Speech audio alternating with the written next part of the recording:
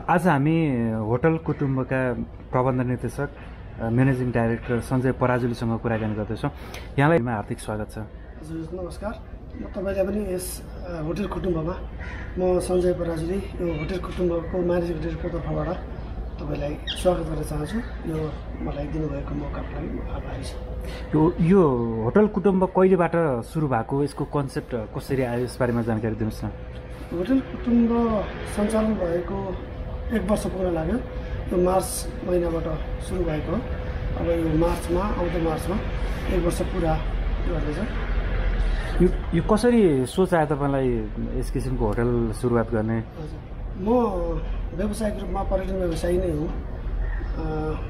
विगत 20 वर्षदेखि म पर्यटन व्यवसाय, होटल व्यवसाय बाहेक अन्य व्यवसाय, मेरो ट्राभल एजेन्सी, विदेशी मुद्रा भए जस्ता यो पर्यटकसँग सम्बन्धित व्यवसायको अनुभवबाट नै एउटा होटल पनि नेपालमा विशेष गरी आज पाटनलाई लक्षित गरेर हुँदाखेरि राम्रो हुन्छ भन्ने हिसाबले मैले धेरै वर्ष अगाडिदेखि यसको परिकल्पना गरेको थिएँ। अहिले आएर साकार भएको मात्रै हो।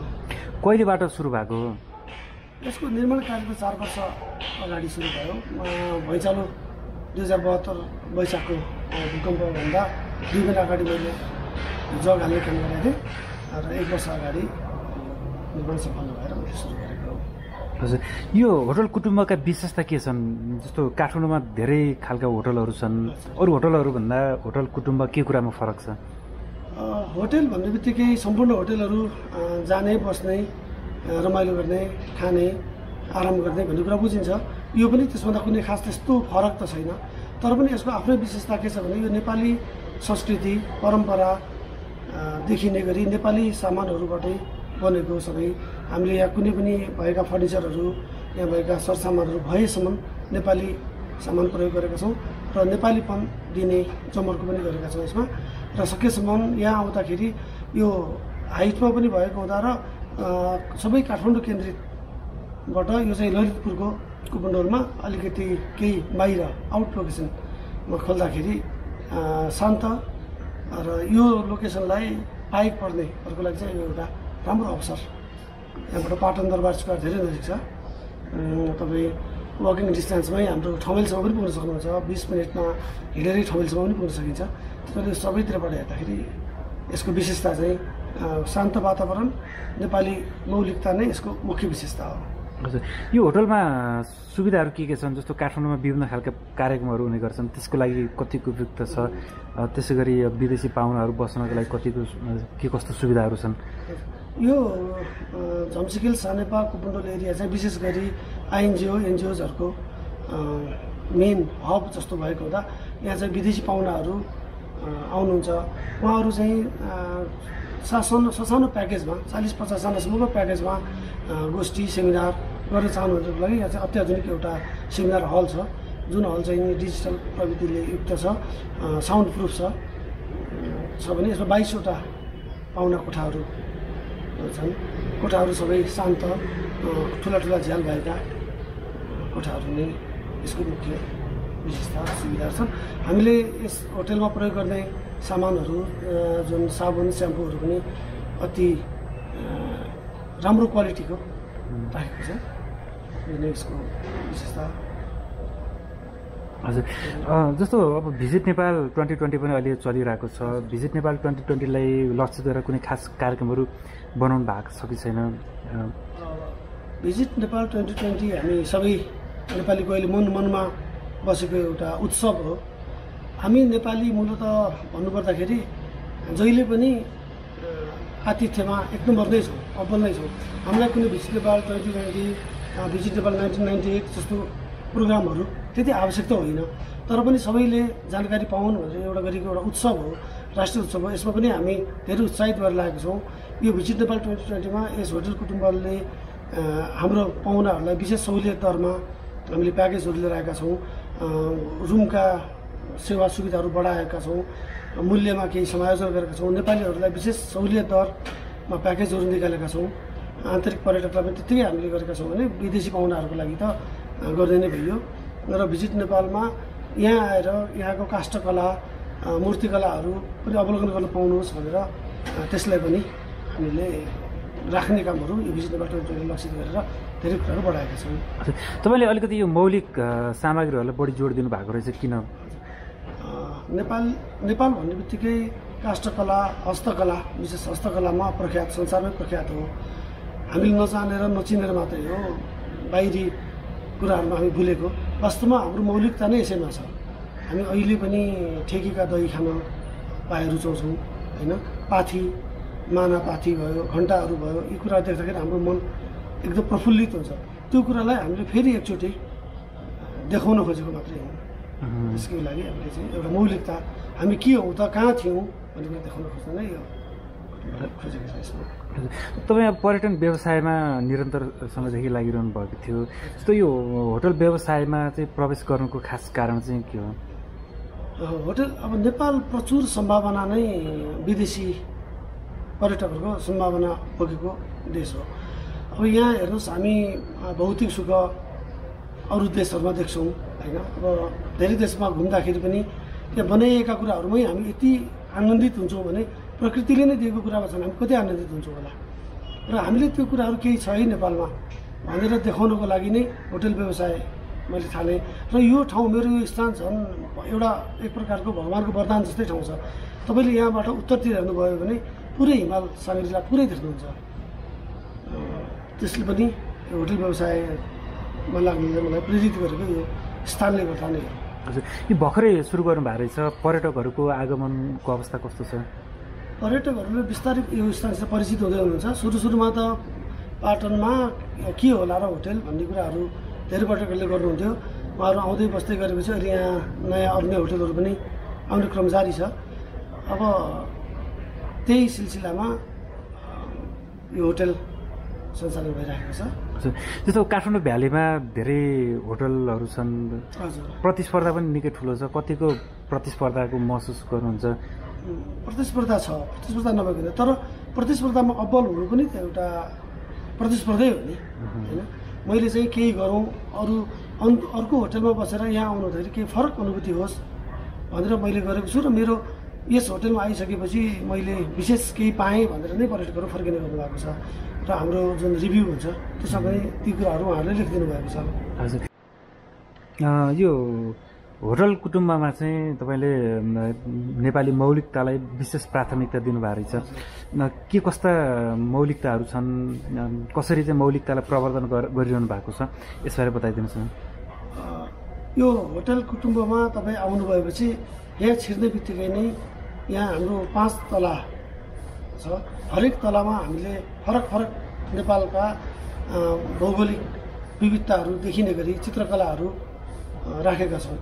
जुन कोठामा तपाईँ छिर्नुहुन्छ त्यो कोठामा नेपालका कुनै विशेष स्थान, यहाँको लाइफस्टाइलहरू, हाम्रो हेरिटेज साइट्सहरूको बारेमा तपाईँ कोठामा बसेर नै नेपालको अवलोकन गर्न सक्नुहुन्छ। यो नै होटल कुटुम्बको विशेषता पनि हो। हजुर, त्यो प्रवेशद्वारमा अघि देखाएको थिएँ मैले, त्यो दुईवटा सिंहको मूर्ति जस्तो मन्दिरहरूतिर पनि त्यस्तै टाइपको हुन्छ। हजुर, त्यो हामी यो मूर्तिकला, यो हाम्रो वास्तुकलामा हामी अलिकति प्रवर्तनात्मक उसमा चाहिँ अगाडि जानु पऱ्यो भनेर यो ललितपुर हामी मेटल प्रख्यात भएको हुँदा यो सिंहले चाहिँ अलिकति यसले चाहिँ हाम्रो शुभ साइट पनि दिने होइन। शार्दुल भनिन्छ, शार्दुल राखेको हो। यो यसबाट छिर्ने बित्तिकै पर्यटकहरूलाई एउटा पोजिटिभ भाइब्स आउँछ भन्ने विश्वास गरिन्छ। जस्तो यो कार्यक्रम गर्नको लागि चाहिँ कस्तो सुविधा छ, यो तपाईँको यो हलको बारेमा पनि थोरै बताइदिनुहोस्। हलमा 50 जना सजिलैसित कार्यक्रम गर्न सक्नुहुन्छ। हामी कहाँ डिजिटल प्रविधिको मोनिटर, प्रोजेक्टर अनि पोडियम, माइकहरू जति यो सेमिनारको लागि चाहिने अत्याधुनिक सामानहरू सबै उपलब्ध छन् र सञ्चालन गरेको छु। अन्त ठिकै छ। अब कति कुराहरू मिलाउनु पर्नेछ, कति कुराहरू त हामी गएर माग्नु पनि पर्यो। हाम्रो समस्या यो छ भनिदिनु पर्यो। यहाँ छ नभनेर सडकमा मात्र उफ्रेर पनि भएन। हजुर, ठिकै छ। सरकारबाट म सन्तुष्ट छु, बाटो बढाइदिन पहल भइराखेको छ सरकारी स्तरबाटै। नेपालमा पर्यटनको अवस्था चाहिँ कस्तो छ, कस्तो महसुस गर्नुहुन्छ तपाईँ? यस्तो नेपालमा पर्यटक जति आइरहेछन् त्यो पर्याप्त छ कि छैन, अथवा अझ बढाउन सक्ने सम्भावनाहरू कतिको छ, कस्तो देख्नुहुन्छ? नेपालमा पर्यटकको जति प्रचुर सम्भावना त केहीको पनि छैन। हेर्नुहोस्, हाम्रोमा कृषि भने पनि हाम्रो अलिकति साधन स्रोत डाँडाकाँडा, कृषिलाई पनि त्यति गाह्रो छ। त्यसमा अलिकति हामी आधुनिक औजारतिर लाग्न नसकेको अवस्था। हाइड्रो भन्नुहोस्, हाइड्रोमा पनि डाँडाकाँडा अब भूकम्प जाने, अनि यी समस्याहरूले गर्दाखेरि तिनीहरूभन्दा प्रचुर सम्भावना बोकेको व्यवसाय केही छ भने नेपालमा पर्यटन व्यवसाय नै हो। यसको कुनै विकल्पै छैन। अब त्यो हिसाबमा हेर्दाखेरि हामी त अहिले पोइन्टमा छौँ। पर्यटक आएको अवस्था हामी फिगरमा हेर्यौँ भने पोइन्टमा छौँ। अलिकति सरकारले पनि र हाम्रै तर्फबाट पनि अलिकति यसलाई चाहिँ प्रवर्धनमा र सहजीकरण, बाटोघाटो, अन्य कुराहरूमा सुरक्षामा सहजीकरण गर्ने हो भने यहाँ त हामीले भिजिट नेपाल 2020 जुन 20 लाखको योजना छ त्यो त एकदमै थोरै हुन जान्छ।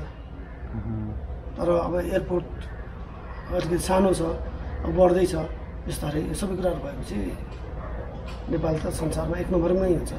हजुर, जस्तो तपाईँ आफै पनि पर्यटकको रूपमा कुनै देशहरूतिर जानुभएको छ? गएको छु।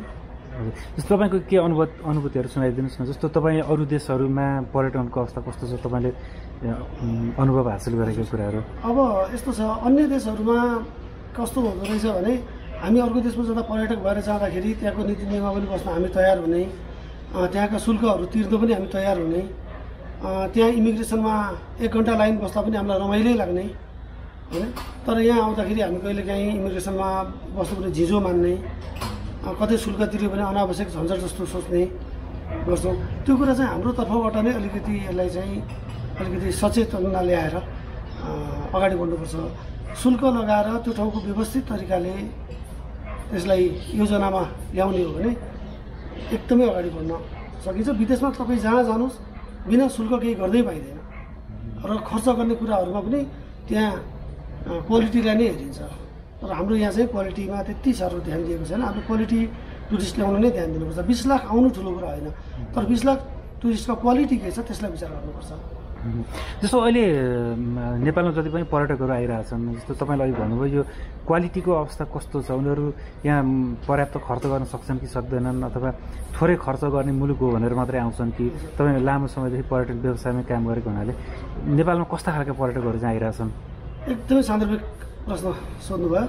सबैभन्दा समस्या नै यही हो, यहाँ आउने टुरिस्टहरूले खर्च गर्ने ठाउँै छैन। हेर्नुहोस्, अब अलिकति भौगोलिक विविधता, अब तपाईँ लुक्ला जान टुरिस्टहरू उत्साहित भएर आउँछन्, 4 दिन 5 दिन एयरपोर्ट नखुलेर त्यो उत्साह नै मरिसक्छ। कतै खर्च गर्दै भनेर जान्छन्, खर्च गर्ने ठाउँै छैन। अब ट्रेकिङ जाँदाखेरि त्यस्तै अलिकति असहज छ। अलिकति खर्च गरौँ, जाउँ, रमाइलो गरौँ, हेरौँ र प्राकृतिक सौन्दर्यता भन्यो भने जुन फोटोमा देखेको छ, भिडियोमा देखेको छ, त्यो उसमा देखेको त्यो कुरा हामीले पाएनौँ भन्ने टुरिस्टहरू नै धेरै हुनुहुन्छ। त्यो के हो भने हामीले त्यसको लागि हामीले पूर्वाधार तयार गर्न नसकेकै अवस्था हो। यदि त्यो गर्ने हो भने यहाँ टुरिस्टले खर्च गर्नलाई इन्डियामा सक्ने, अन्य देशमा सक्ने, यहाँ नसक्ने भन्ने कुरा हुँदैन। उहाँहरू ल्याएको पैसा फर्काएर लानुहुन्छ खर्च गर्ने ठाउँमा गएर। त्यसो भने हामीले त्यो सम्भावना बढाउनै पर्छ। जस्तो तपाईँले चाहिँ आफ्नो होटलमा पर्यटकहरूलाई आकर्षित गर्नका लागि त्यस्तो केही कामहरू, यो होटलको बारेमा जस्तो नेपाल आउने पर्यटकहरूलाई जानकारी कसरी गराइरहनु भएको छ? अब अहिले नेपाल आउने पर्यटकहरू अनलाइन छ। मैले अमेरिकामा एउटा हाइलाइट टुरिज्म भनेर एउटा पोर्टल सञ्चालन गराएको छु। त्यहाँ पनि यो हाम्रो होटलको बारेमा प्रवर्तन कार्यहरू हुन्छ। अनि यहाँ पनि मैले विभिन्न पत्र पत्रिका, सञ्चार माध्यमहरूमा यस होटलको बारेमा मैले विज्ञापन प्रचार प्रसार गरेको छु। अन्तमा होटल कुटुम्बको तर्फबाट के भन्नुहुन्छ? अब होटेल सम्भावना, एकदम व्यवसायको सम्भावना नेपालमा प्रचुर छ। हामी सबै नेपालीहरूले दोष लगाएर मात्रै होइन, हामी सबैले आतिथ्य, हामी नेपालीको पहिचान भनेको आतिथ्य हो। यो आतिथ्यलाई मनन गरेर सबै विदेशी पाहुनाहरूलाई स्वागत गरौँ, हृदयदेखि नै स्वागत गरौँ। भिजिट नेपाल 2020 सकियो, अब 21 लाग्यो, 22 लाग्यो, अब हाम्रो सकियो होइन। हाम्रो जन्मजात, हाम्रो परापूर्वकालदेखि आएको सम्मान गर्ने हाम्रो परम्परा बानीलाई र हाम्रो संस्कारलाई नछोड्यो भने नेपाल संसारमा 1 नम्बर धनी र विकसित देश बन्छ। हस्, धन्यवाद। धन्यवाद।